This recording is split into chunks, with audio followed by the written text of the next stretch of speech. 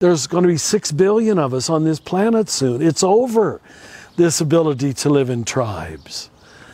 And why would anybody want to live in the small when you can live in the big? Now, we're the people who've heard Jesus use the phrase reign of God, kingdom of God, more than any other single phrase he used. Again and again, we get tired of it.